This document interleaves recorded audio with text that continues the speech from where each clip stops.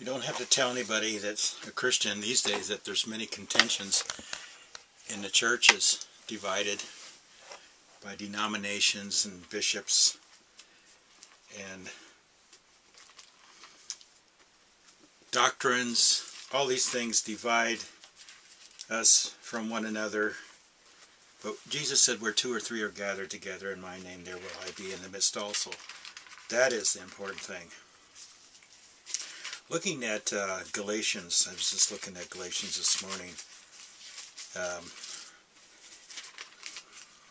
and Galatians, Ephesians. Galatians, I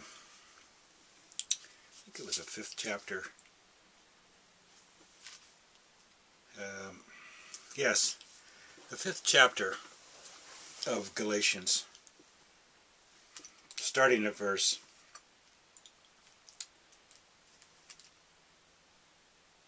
7. Ye did run well. Let's get my unruly tongue. Start all over. Galatians chapter 5, verse 7. Starting there. Ye did run well. Who did hinder you that you should not obey the truth?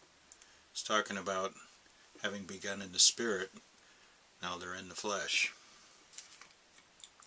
This persuasion cometh not of him that calleth you. A little leaven leaveneth the whole lump. I have confidence in you through the Lord, that ye will be none otherwise minded, but he that troubleth you shall bear his judgment, whosoever he be. And I, brethren, if I yet preach circumcision, why do I yet suffer persecution? Then is the offense of the cross ceased. This is the truth here, that those who are godly shall suffer persecution. I would they were even cut off, which trouble you. Wow, that's powerful. For, brethren, ye have been called unto liberty. Only use not liberty for an occasion to the flesh, but by love serve one another. For all the law is fulfilled in one word, even in this: thou shalt love thy neighbor as thyself. But if ye bite and devour one another, take heed that ye be not consumed one of another.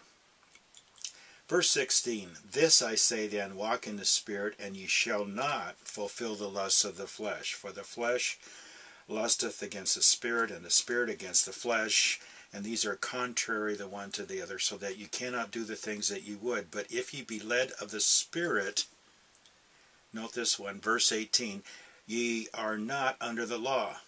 Now the works of the flesh are manifest, which are these: adultery, fornication, uncleanness, lasciviousness, idolatry, witchcraft, hatred,